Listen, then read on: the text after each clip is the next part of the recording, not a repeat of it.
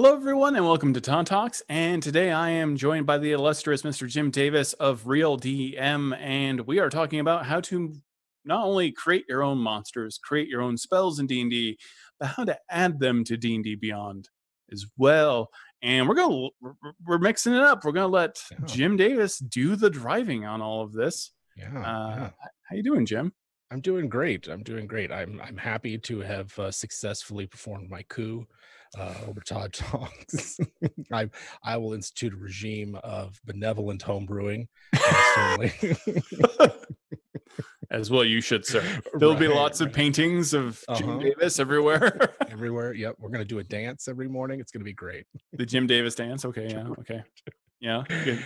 Calisthenics are important. Very much, very much.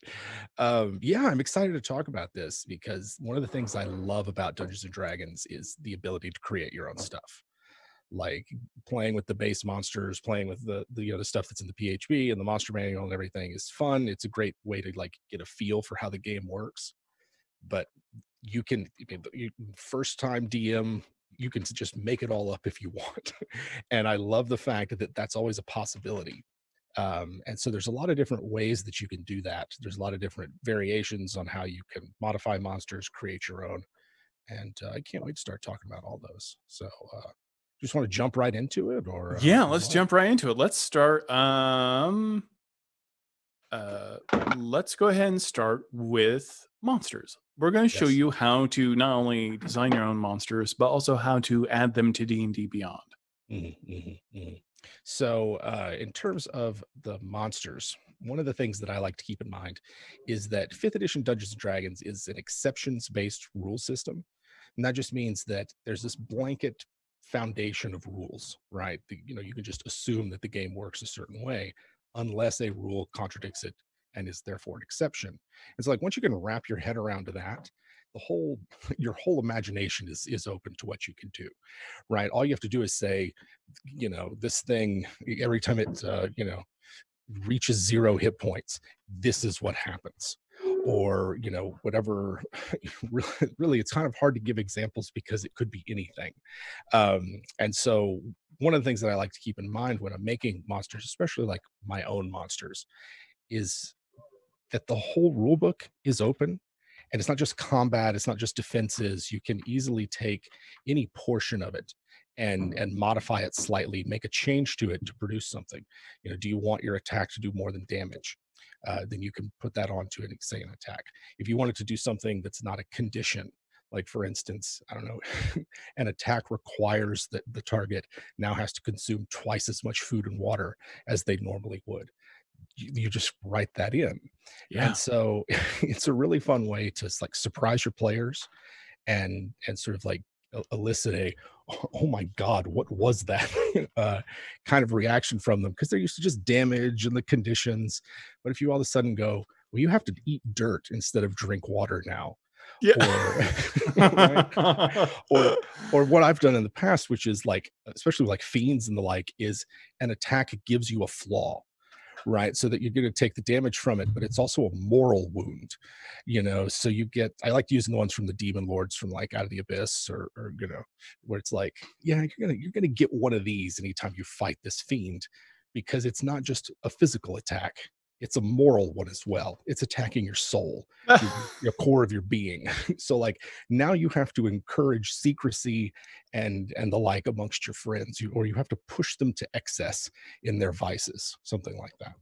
And I think one of the most famous examples of this in D&D history is when you look at Ravenloft and Strahd. The first time Ravenloft came out as a module, everyone was pretty confident about fighting zombies until you ran into a Strahd zombie, and the limbs could fight independently once severed. That was the first example I ever had that changing your monsters can really scare the crap out of your players. And it's like the trick monster, right, has a long pedigree in Dungeons and Dragons. Like some of the first, like Troll is a classic example. Oh, we're just going to fight this big giant thing. wait, why does it keep knitting itself back together? Why can't we hurt it? Yeah. Well, it's because there's only a handful of things, fire and acid, of course. Now everybody knows that, but at one point nobody did, and that's a trick. Once you know the trick, you kind of overcome it. But the first few times, Yeah. it's like, what's happening? How does this? Why? And the reaction you get from your players is really great. I live for it as a DM. Those moments of like, oh, this is new. Yeah. I'll give goblins. I almost make were-goblins that have goblin shark teeth. They have a second Mhm. row of teeth that can extend out of their mouth. I Yes. love doing things like that too. Yeah. Because I like taking the mundane and making Mhm. it terrifying. Keeps everyone interested because eventually you think you know what a troll is. Well, thankfully D&D now has like 5 or 6 new trolls because Yeah. trolls are like great because if they eat something, they can become part of that thing. So Right? you can Yeah. make a lot of weird stuff. It's a lot of fun Um, stuff there. what Yeah. are some of your favorite monsters? And you're going to show us how to build them in D&D Yeah, yeah. Beyond. So, what I like to do, and this is sort of like entry level creating your own monster, is to take an existing one and then reskin it somehow, right? Change just enough of it. A lot of times, just the presentation is all you need to, you don't even have to change any of the stats.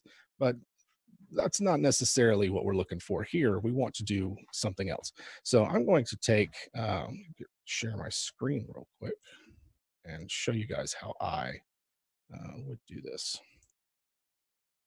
How are we looking? Good. All right. So I'm going to take one of my favorite monsters, and that is a tiger. And I like using beasts as a base because they're usually really simple. You don't have to worry a lot about changing a bunch of stuff. It's easier to add on to them. Um, and so as you open up the homebrew monster here, I just had to click collections, create a monster. So I got here. And one of the things I absolutely love about D&D Beyond is that you don't have to go through and create the whole thing, right? You can take an existing monster in the database and start from there. And it's good for both like creating something whole cloth or like copying and pasting an existing ability onto what you're using.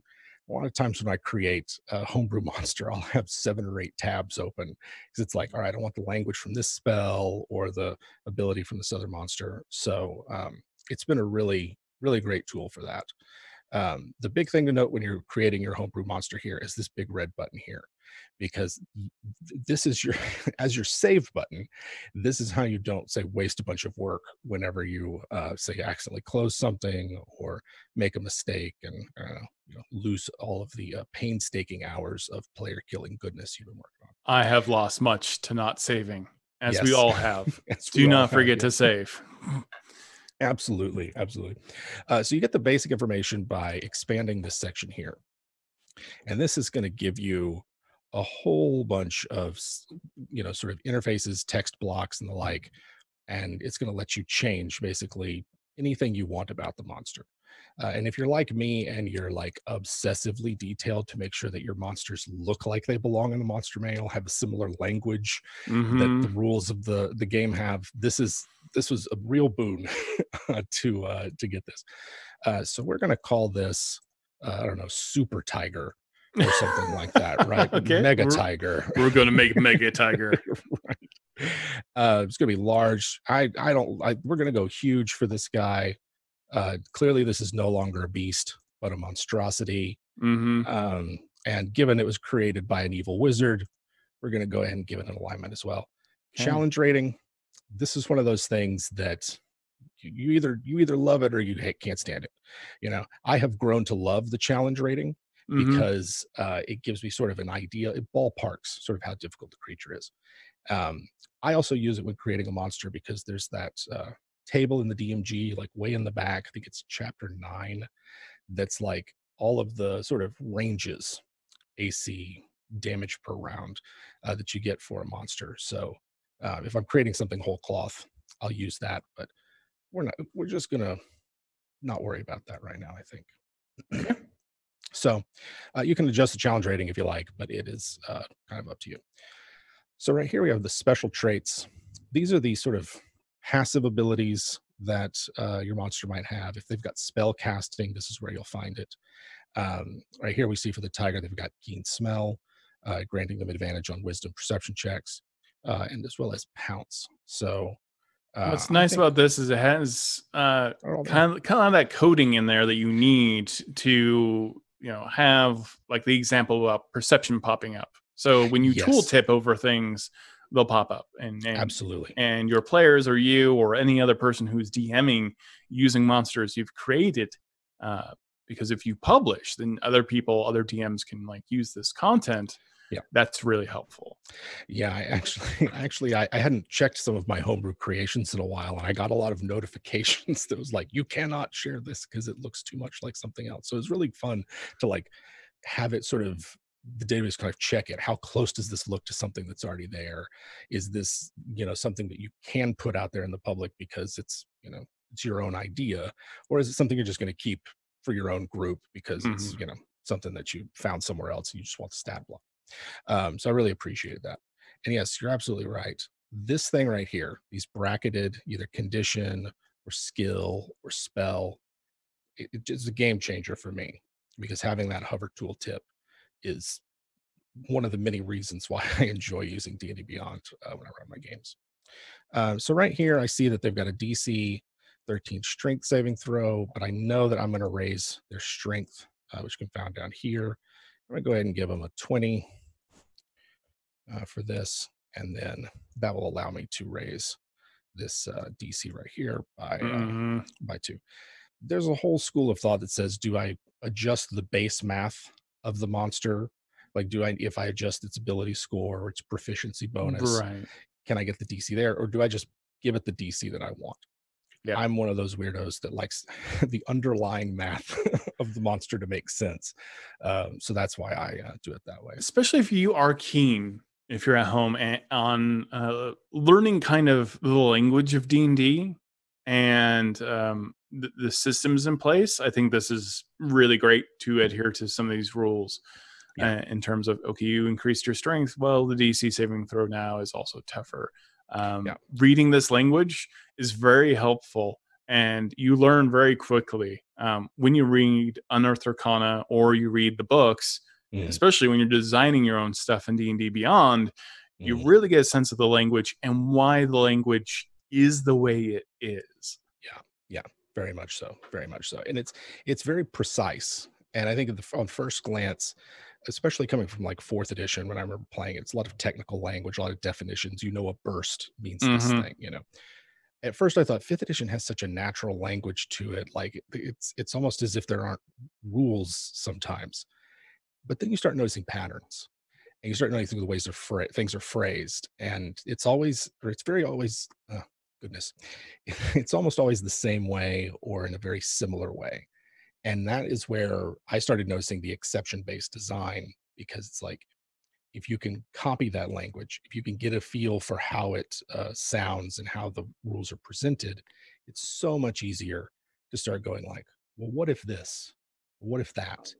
What if every time this tiger moves at least 30 feet, it's hidden, right? It's some sort of like shadow ability or something like that. Mhm. And so if we wanted to do that, we might put something like this. And because we're putting them in alphabetical order, as you do, and you're going to go use your bold and italics. This might be like shadow prowl, you know, and you might say, when the mega tiger moves at least 30 feet, it is hidden. That's it. Now, That's all I did. is this no matter what? Is the mega tiger can move 30 feet and kill you? Well, obviously that destroys the hidden Yeah, bit. so if you had attacked, it'd no longer be hidden. And if I was wanting to really like tighten it up and to account for all of the Right. conditions, this is the difference between making something for yourself versus making something that you're Yeah, going to share because with others. as intended. However, presenting that to the audience, Yeah, yeah. Somebody else is going to run this and go like, wait, does that mean I can attack and no one knows it? If does right. that mean? That guy's just getting torn to pieces. Right, to just have the claw marks show up on them. But my intent here is to say that while it is moving too quickly for you to really be able to see it. You couldn't cast spells at it. That raises the question then, how long does this effect last? So then you might say it is hidden until the end of its next turn. And that gives us a better idea of how long this effect lasts. It means that primarily I would use something like this to prevent it from being targeted by spells, so that you can't see it. Another way to phrase it might be that while it is moving, or if it moves a certain amount, it is treated as if it were in heavy obscurement. Right. That's another way to phrase that. So sometimes there's a lot of different ways to get the same effect that you're looking for. Now, are we going to move on to actions? Has strength now affected our attacks, or also absolutely. the size? Yes. So the size will increase. I believe it's the damage. Goodness. I believe it's the base damage dice, but you can also adjust, say, how many damage dice it's used. But I'm going to go ahead and adjust the modifiers here real quick.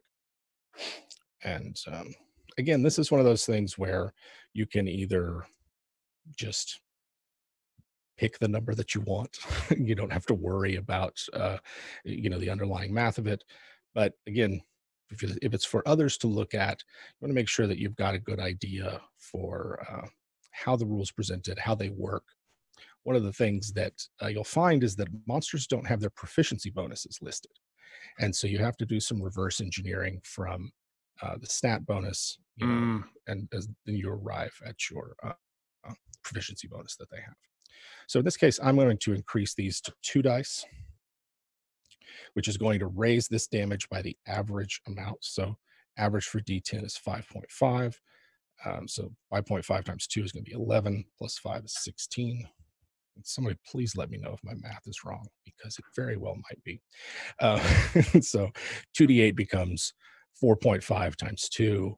That's going to be 9, plus another 5, 14. And if you need to, I often use a website called AnyDice actually to kind of find my averages, and also kind of optimize my characters sometimes, just to see we'll see how effective this build is. I absolutely love AnyDice. So I'm thinking this is a grotesque tiger made by biomancy and all sorts of sorcery. So maybe it has like a giraffe neck. And I'm going to give it a 15-foot bite reach. And raise its claw to a respectable 10 for a huge creature. But then I'm thinking, I don't want this tiger to get mobbed. I don't want them to, just become a piñata for someone. I want them to be a real threat in melee. And so this is one of those things that I kind of found, because it's right here on the stat block. But you can change this target to be whatever you want. And so I like doing something like 3 targets within 5 feet of each other. So that would be within 10 feet reach. As long as there's, say, 3 of the party who are all standing next to each other, it can swipe at all of them. And so this is one way to kind of you don't have to necessarily do like a multi-attack, although you could. But this is one way to sort of simulate or represent the fact that this tiger is not one to be messed with in melee. You might just want to send one person into melee with it, while the rest pick it off through ranged attacks. So yes, that's a trick that I like to put on particularly melee monsters that I want to be really strong. So let's see what else we can change about this. Yeah, especially when you have a whole party, you want everyone to get a little bit of the damage. yeah. This is one of those things that I have found this in every edition of D&D I have played. It's not unique to 5th or any of the others. It's all of them. Is that solo monsters have a tendency to just get gotten. That the party, especially if they all go before the monster will, it results in this kind of anticlimactic, that was it. This is supposed to be a terrifying monster, Yeah, yeah. I've witnessed many a creature, even though it has a challenge rating based off 4 players, Mhm. and it should have been like it really, 4 players can handily kill a lot of things, especially if Yes, they're being smart, despite that especially if they're challenge being rating. smart. So keep that in mind. Keep that in mind. And you know what? Maybe sometimes that's okay. Maybe Oh sometimes yeah, you totally. let them have the win, and I mean, who doesn't want to like completely get the drop on a monster, Yeah, down it in 2 rounds, and nobody really gets touched? That's very satisfying for a player. yeah. And sometimes it's, you get to be surprised as a DM. You're like, oh wow, I was not expecting that. But there are times where you want something to be a bit beefy. So in that case, I'm going to give this one a special reaction, and we're just going to call it, um, can't touch me. Okay. All right. And it is going to be, when a target or when a creature moves within 5 feet of the mega tiger, it can move its speed. Oops, there's no apostrophe there, Jim. It can move up to its speed. And there's a more elegant way of phrasing that, I'm sure. A lot of times I will agonize over how things are worded, just because I want them to be, completely buttoned up. And Mm-hmm. if I have to show the rule book to my players and get in a big shouting match with them, I want I want it to be as good as it can be. But the intent of this is to say the first person that comes into, you know, their own reach of the tiger can hit you at 15, 20, or 10 feet, but if a player character moves within 5 feet of the tiger, it can move away from it using its reaction. And maybe I would also say something like without provoking an attack of opportunity, something like that to make it even nastier, even more difficult to come to grips with.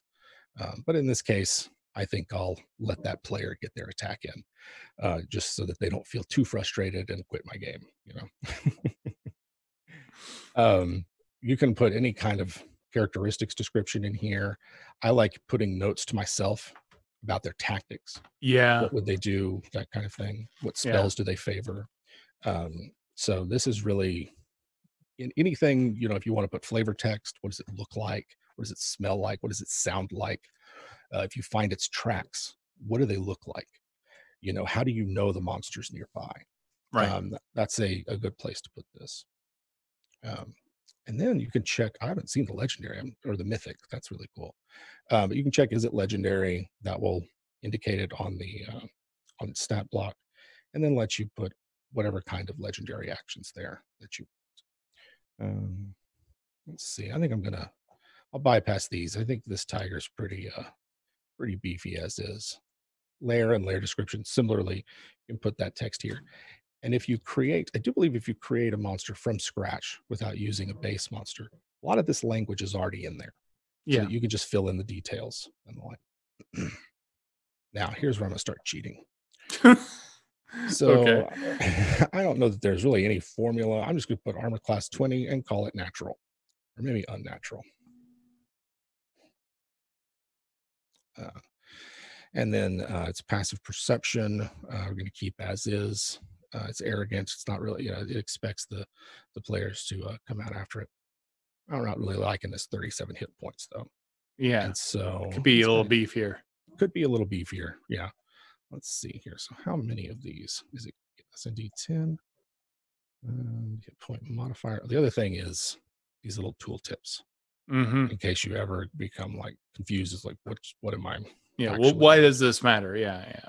Yeah. Yeah. So here we go. This is where your number of hit dice are. And I don't know. What do you think, Todd?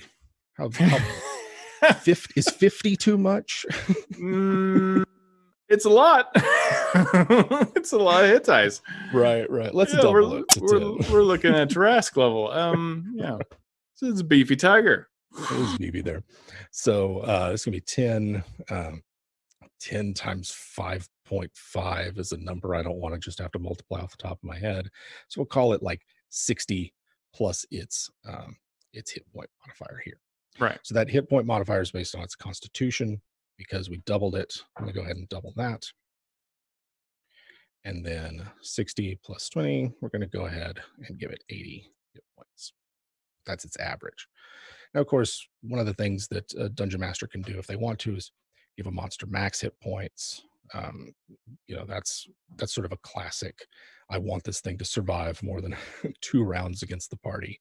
But in this case, I'm imagining, without this being legendary, that this is maybe the pet or a minion of something bigger. So I don't necessarily want to make it too difficult. I don't want them spending a ton of time having to whittle away at its hit points. So I think 80 is a good number there. Now, this is where we get fun. Start adding saving throw proficiencies. I'm going to give this one a Constitution saving throw. I don't know if you guys can hear my dog back there, but there she is. And Dexterity save. And then an entire array of all kinds of fun stuff. Yeah, you can really mess with like how you get attacked in this way. Oh yes. So I think, given that it's had its what do you call it? It's vitality, its constitution, it's tough. It's been infused with magic. Immunity would be cruel. Oh God, it would be very cruel. That's the thing that, for me, like coming from prior editions where I was like, oh wait, like say dragons don't have immunity to non-magic weapons. What? And then I realized very early on that there's like a lot of characters that are going to be running around without magic weapons necessarily. And so that immunity to non-magic attacks is really powerful. Resistance, though, that pretty much doubles those average hit points for most of the creatures that this is going to fight. And that's a very good point right there. Yeah. It also lets the characters in the party who do have magic weapons a chance to shine, a chance to come in and go like, wait, I got this. Don't worry about it. Or the artificer to go, oh wait, I'm sure I'm glad that I created this magic battle axe yesterday. Or the, say, paladin or something to, cast a magic weapon spell on either their own weapon or someone else's to let them overcome this particular defense. And I suppose that kind of touches on just sort of a design philosophy with monsters. It's very easy to create an unbeatable monster. You could go through this list and have it immune to any condition. All of them. And the trick is to find that balance between portraying what you want to portray with a monster, right, and telling its story, as it were, without making it so difficult that the party just like, we're no longer having a good time. This is a slog. We can't beat this thing. And so it's different for every group. But a warning, if you are creating your own homebrew, is that it's very easy to create an unbeatable monster. So let's see. What do we think about condition immunities here? I think it might be immune to being blinded. Maybe it's got like supernatural senses or something. Maybe it's immune to being paralyzed or petrified. This is where it gets really fun for monster design, when you can like these weird edge cases of like its immunities can be shocking. And you think about the logic of it, like, why can this thing maybe not be knocked prone? Like, if it has like 18 legs, it's probably not going to get knocked over. No, probably not. Or if it does, it happens it's so quickly that it gets back up that it might as well be immune. That's another way that you can kind of portray it. I think this one, maybe I'm going to make it immune to being grappled. And my logic here is that perhaps it can go momentarily gelatinous, or it can turn itself into sort of a rubbery, sort of like Mr. Fantastic or something. It can already stretch its neck, right?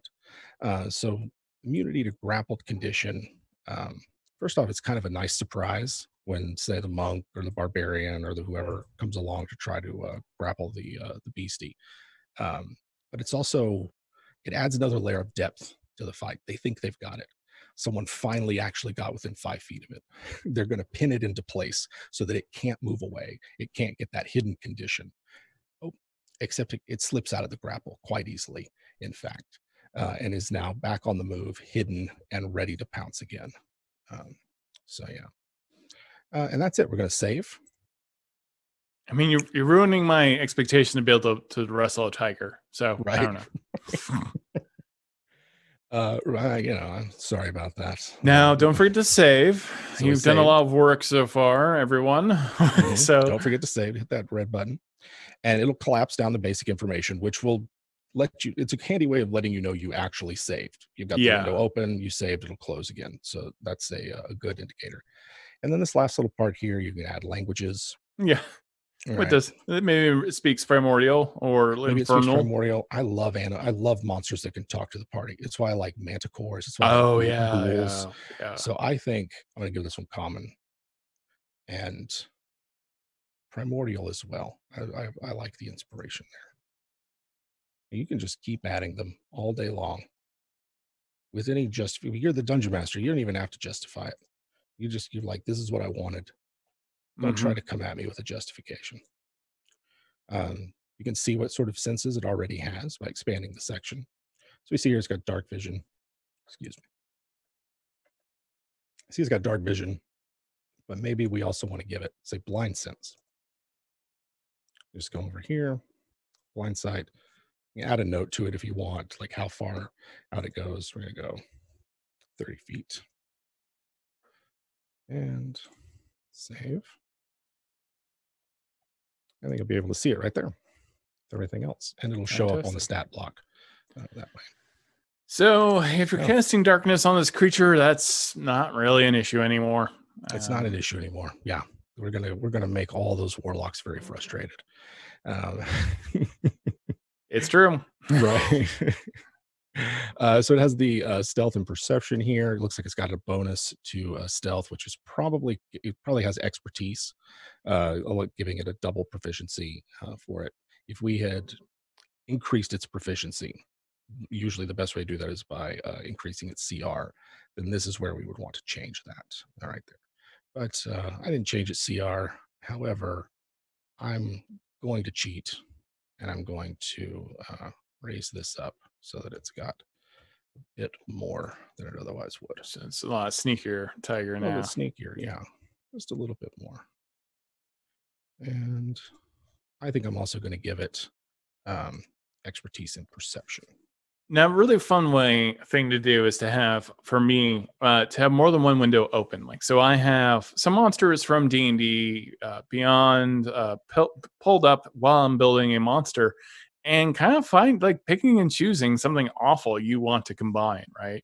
Oh yes, So I've made terrible things like half kraken, half illithid stuff. There's quick ways you can just make that work by just cutting and pasting. just cutting and pasting. Yeah, or copy and pasting Yeah, and creating something terrifying. It's a fun exercise. Like if you're like, ooh, that's a creepy thing. What if yeah, it could do this? Like, what if I gave the gibbering mouther, madness kind of effect of talking? You gave that to a mega tiger who's talking to you about horrible things that like it knows about you, or I don't know, who knows? Yeah, who knows? And it's not just monsters, right? You can have the homebrew spell tab open. Yeah, To copy paste spell language. also There's true. all kinds of things that you can do, and thanks to like the way that it codes with the brackets and condition, skill, spell, It carries over. you can get carries over, get the tooltip. So this is kind of a back of the envelope. I needed something quick, in a hurry. I want it like this. Maybe I would take like a screen grab of it and paste it into a Google Doc that I was using to run a Right. game with. But sometimes you want to go all out. And you want something that's like not just a reskinned monster, something with swapped out abilities. You want to create something like whole cloth. So I would like to show you one of my bad boys. Okay. Oh God. This is Lang the Immortal Chronomancer. Oh no. Okay. Lang was meant to challenge a party of about 5th or 6th level, 5 characters, and is meant to be a solo monster. And so a lot of Lang's abilities are, give him either a leg up on the party when he's the only one around, or are meant to like surprise the party. Like, oh, I didn't know that would happen. And so just kind of looking at him, AC 16, that's respectable for a psionic mage type. We've got a fly speed of 30 with hover, 120 hit points. We've also got that bludgeoning, piercing, and slashing resistance from non-magical attacks. Nice array of saving throws. Probably going to be, probably not going to land a, sort of a mental spell on him as befits a psychic chronomancer. But physically, not a lot going on. +2 to dex saves, +1 to constitution saves. So you might want to nail him with like fireballs or the like poison type effects. I did give him immunity to stunned because I did not want a monk just being able to stun lock him, basically. Oh, you're mean. You don't like monks. I know. I mean, you could still just punch him. And then the frightened and charmed immunities reflect sort of psychic defenses, things like that. Now, the backstory for Lang is that he is a time-traveling, sinister wizard, psychic person, and makes cloned copies of himself that are purpose-built for whatever. Like, I need to be able to breathe underwater. I'm going to create 50 copies of myself with gills, that kind of thing, in addition to being a psychic. And he travels through time looking for a megalith that is sort of the MacGuffin of the campaign. As we look down, I give them telepathy. I did not arrange these in alphabetical order. That's a demerit. So would not want anyone else but you guys to see this. So it's telepathy. I'm telling Jeremy Crawford right now. I know, it's a shame. Take my D&D card away. It's all right. I'll go play something else. I gave him foresight, copied that language from the spell foresight. Can't be surprised. Has advantage on attack rolls, ability checks, and saving throws. And then I got this one right here. Additionally, attackers cannot gain advantage when attacking Lang. They don't have disadvantage. They just cannot gain advantage against Lang. And that's an example of that exceptions-based rule system that says, normally you'd get advantage when you recklessly attack. You're attacking after a guiding bolt. Maybe you're using the variant flanking rule. Not against Lang, though. You cannot gain advantage against him when making an attack. Nothing about attacking with spells, nothing about other ways to disable or harm him, just when you're attacking. So you hate rogues and you hate monks. That's what certainly. I'm getting at this. Yeah. Okay. Yeah, that's going to be a theme as we get deeper into this. Magic resistance kind of makes sense just because of the magical nature of who he is. And then I have some innate spell casting. I pretty much lifted this from the Mind Flayer, straight out of the Mind Flayer's block, changed the names, and then went through here and gave him all kinds of either time-themed or psionic-themed spells. And they require no components. Excuse me. So these are kind of meant to simulate just kind of like the different things that he can do. A lot of times I have spells that are less about doing something in combat and more, this is what the creature can do. This is what the monster can do, like outside of combat. It can send you dreams, right? It can taunt you. It can send nightmares after you, things like that. I love Dream, by the way. It's like my favorite NPC monster spell. It's a fun way to have the party interact with the villain without like actually needing to be in their presence. And so I use the nightmare ability on it sparingly because you can rack up exhaustion with it, or deny them, say their spell refreshes, that kind of thing. So then I come down here to their actions. Multi-attack, Lang can make 2 attacks, one with Chrono Beam and the other with Psychic Bolt. And so Chrono Beam is a ranged spell attack, +6 to hit with 120 feet. Although, like the Mega Tiger, if there are 2 targets within 5 feet of each other that are within that 120 feet, they will both be hit by necrotic damage, which kind of represents the fact that this little portion that gets hit is de-aging. I might describe it as like their skin flaking and sort of drying out and rotting off, or their hair falling out or something like that. Maybe it gets wrinkled in this one little spot, something. Okay. Gross. Fantastic. Right. I initially had it that it actually aged the target. And like, you'd roll randomly for how much it aged you. But then I remembered, or rather realized, that 5th edition doesn't actually have like rules for what happens as you age. and I was importing rules from like second edition. into Yeah, it, yeah, right? that was dropped off, but that was a Yeah, big thing. yeah, It kind of made you, when you originally made your characters, like very concerned about how old you get. yeah, yeah. Or and I remember having a player once who decided they were going to be a really old magic user. Like they're like, I want to be like 60 something because they wanted those increases to wisdom and intelligence. And I think then they cast haste on themselves a little one too many times and Yeah. bumped it up to very old. So I changed the language on this and just went straight damage. It can hit two creatures if they're next to each other. And besides, Psychic Bolt is a little nasty. It's a ranged spell attack, plus 6 to hit, range of 60 feet. It targets a single creature. Will take 3d6 plus 5 psychic damage. Then they have to make a DC 16 intelligence saving throw or be incapacitated until the start of their next turn. So let's think about the kinds of creatures or party members who might not like a momentary incapacitation. A barbarian might not like that. You drop No, them out of their rage. no. Right. A caster probably isn't going to like this because it's going to drop whatever concentration spell that they had. However, the sting is taken out of it because they still get their turn, right? This is only up until the start of their next turn. It's not like a stun or something where you lose a whole turn. But given sort of strategic use of this kind of attack, you can really mess with some of the party.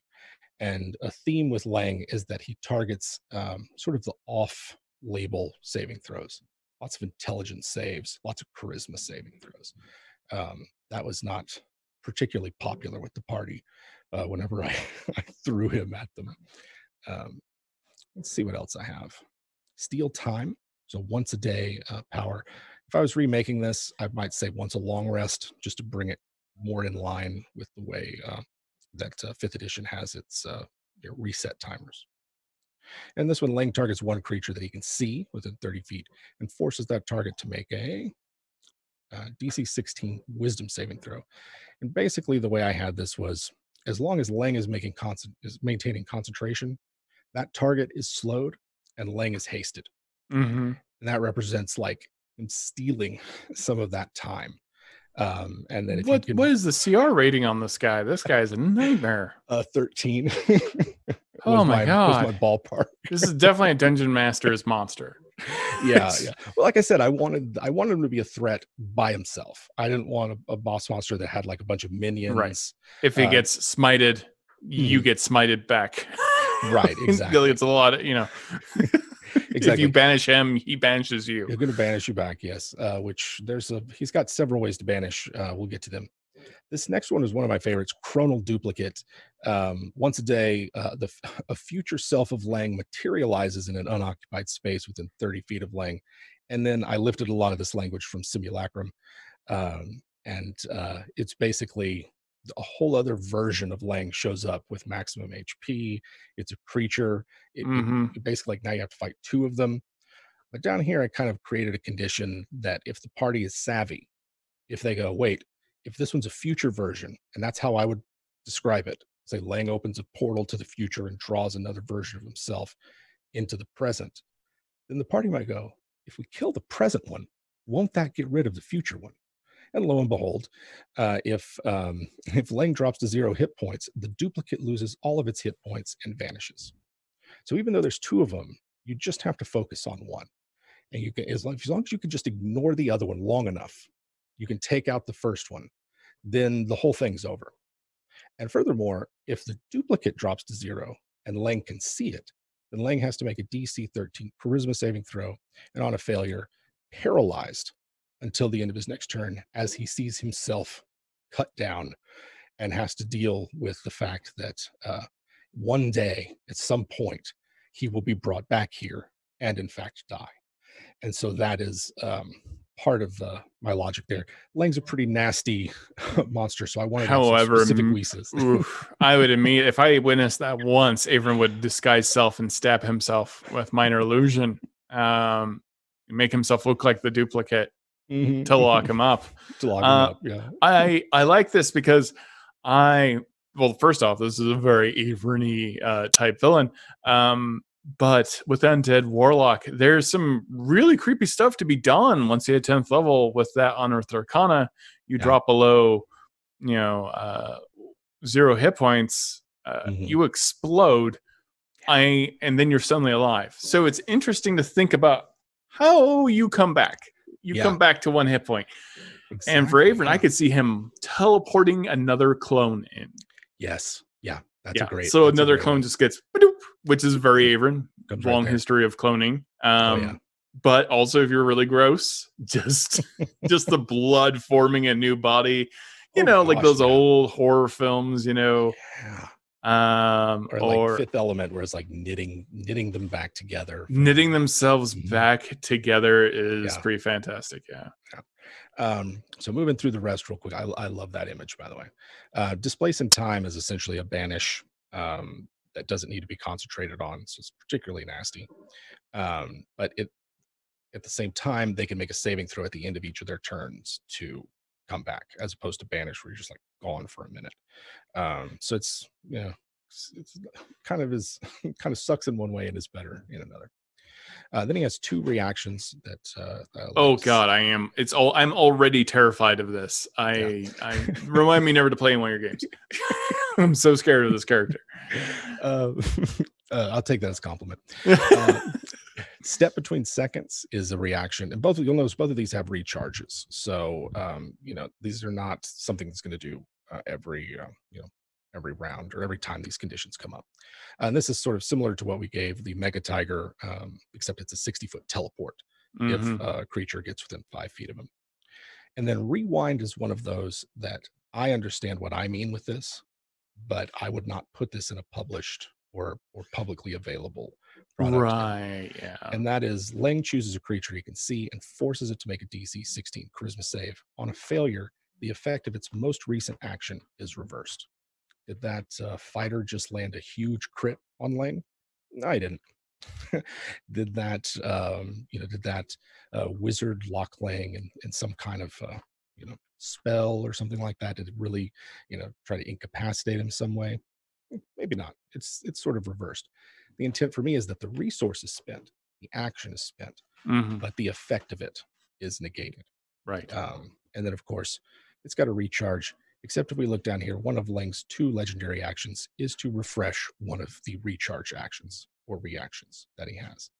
And I would describe this as like a tip that I got from someone who's sort of like helping me with this was like, maybe this is a power-up move. That part in like an anime where it's like the big attack's about to happen again. Yeah. You can project it to the party like, oh man, he just like refreshed his displace in time. Now 2 of us are going to be in a chronal demi-plane, timeless and incapacitated. And then, of course, I gave myself some tactics, creates duplicates and moves, always moving, steals time on the mightiest warrior, rewinds unless in melee. Then steps between. This is also a fun way to just kind of chronicle your DMing, right? You save these monsters as I wish I had done this personally. With my own shows, just homebrewed them in D&D Beyond myself. A lot of it is like in my head, or I make little notes, but to have it there for you just to look at, it keeps you fair, it keeps you honest as a DM, but also you have this forever. You have like, this is the monster I made as a DM. Remember when I used this? Maybe you can do something with this later. It's great to have a callback and to have a villain like so well, fleshed out. And so unique. You don't, this is not a character you expect. Like, you're not attacking, an aberrant mind soul sorcerer or something like that. Right. You don't know what is going on with this dude. Yeah. And I had inspiration from some third-party products, but by the time I got my hands on them and sort of worked it over and massaged them into what I wanted, right, this was really a creation that I was very proud of. And this villain turned out to be a recurring villain because when they defeated him, it embedded a shard of its conscious into one of the party members. I treated that like an intelligent item, a sentient item. We occasionally had to roll ego scores against each other to maintain control. Yes, the old ego. Really we got some questions in chat real quick. One of the first questions was, I've been wanting to homebrew a bard cantrip spell called Earworm. Do you think it would be better as a reskin of Vicious Mockery or as a full spell? I like the idea that bard gets something stuck in the the spell's mind that disrupts their focus or imposes disadvantage or some other repercussion, I think you should make your own spell. I mean, you can reskin it, Mhm. but I am curious what your worm would do. Yeah. I like kind of maybe an individual bane like effect. It gives you, it's distracting, so you lose a 1d4. Maybe it's I like it as a almost subclass ability. Earworm is Yeah. It's being a the great name. opposite of bardic inspiration. Yeah. It's distracting, or maybe it's infectious. Ooh. Is another thing, because it can mean two things right there. Yeah, yeah, I really like that. Really like that. And I agree with you. I think as much as you can, try to come up with it on your own. And it doesn't have to be polished. It doesn't have to be perfect. It doesn't have to match the language there. But as you create things that are completely on your own, or like borrowing snippets from other stuff, you get a feel for like how you write, how you create things. It doesn't need to be like it is in the monster manual. That's my own particular obsession. It doesn't have to be yours. And so it's really to me, it's the beating heart of Dungeons and Dragons, is the ability to just create what you want and what you need. And apart from monsters, I love creating subclasses for my players, because they're like, I want this, but I can't have it, or it doesn't really work for me. Let's make a custom one. It's a good habit to get into. Like, so when you're asking that your question, why don't I just reskin it? Well, I mean, I reskin things all the time. Like right now, I'm debating using a coin as my my eldritch weapon, right? As my Pact of the Blade, Mhm. to do eldritch smite, because I think, boy, that's a rough way to go. Smiting with a coin that you Yes. throw. So there, reskinning is fantastic, especially when you're starting out. But Mhm. I would recommend try, especially if you're interested in design, making new spells, new monsters. It will excite your players. Your players will not know what you're up to. Um, it organizes your thoughts. Uh, it Yeah. is there is a language to D&D that you will slowly assimilate. And honestly, like to be a dungeon master and to be homebrewing your spells or subclasses and seeing what works and doesn't work, you're now kind of doing two things at once. You're learning design, writing, and how to run a game all at the same time. And you are having willing participants basically play test your stuff. Yeah. So, Yeah. obviously, I run games and we use the regular classes that you see. But yeah, if I was to run a home game, that's a good point. Like, I might run a home game that was all subclasses I helped someone redesign just to see if they worked. And then we can make Yeah. adjustments as we go, and that's a great learning experience, because I personally myself am very interested in D&D design and Yeah. tabletop design. So you always take the leap. You'll Yeah. be surprised how hard it is, or you may be like a fish to water and just understand it, and you Yeah. won't know till you try. One nose trying. Yeah. My favorite part about homebrewing is finding a way to like integrate what they call the fluff and the crunch so much that Yeah, you can't really separate it, that they are one thing.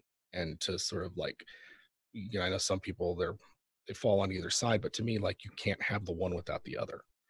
And being able to take something that's purely narrative, that's purely, exist as a something that you just thought of as flavor or something, and go, wait a minute, I can make some kind of game mechanic, some just widget of the game that reinforces the narrative that you're trying to go for, the fiction that you want to portray. And vice versa, what does it look like when, you come up with something that's just a mechanical widget? yeah. Thinking about how it expresses itself in the setting is very satisfying. I personally make a lot of. I recently used a monster actually on a live stream that I had designed a long time ago, and my players were delighted that I had homebrewed a creature that was so scary and messed with them so bad, because they didn't know what they were up against. And Mm, especially for those that have been playing D&D for a long time, it's kind of a breath of fresh air to run into a monster you don't understand. yeah, yeah, Uh, very much. and it puts your head in a really great mindset, and that's the whole point of D&D. That's what makes D&D exciting from the get, is you don't know what's going to happen next, and Yeah, you never get to play your first game of D&D again. But if you're a DM that's homebrewing subclasses and homebrewing monsters left and right, well, you're kind of giving that back to people, I think. yeah, yeah, definitely, definitely. And it's a great way to learn the game. It's a great thing to do if you've already got it down. It's just it's it's the part, I'm going to just keep tripping over my words. It's the part of DMing that is its own game for yourself. Right. And like I don't really like to disparage the people who have fun with Dungeons and Dragons by themselves, reading the books, making characters, Oh, I coming love up with it. stuff. That's all I do all day. Right? Like it's some great fun. Like the actual play at the table or virtually or physical, that's where the game happens. But there's so much of it that happens away from the table, especially for dungeon masters, that you got to love it. You got to find something to enjoy about it.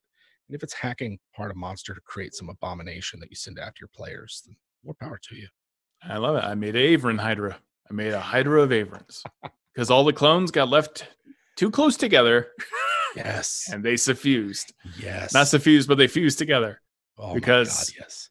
If you're that arrogant, you must make the most arrogant monster that you are ashamed of. I mean, is it like torsos? It was a Avron Hydra, so it was all Avrons, all forming legs. So a full Avron would be a leg, a full Avron, a tail. Yes. Torso would be multiple Avrons, multiple heads of Avron, all screaming all at once, all chattering. And I gotta tell you, I made an impression.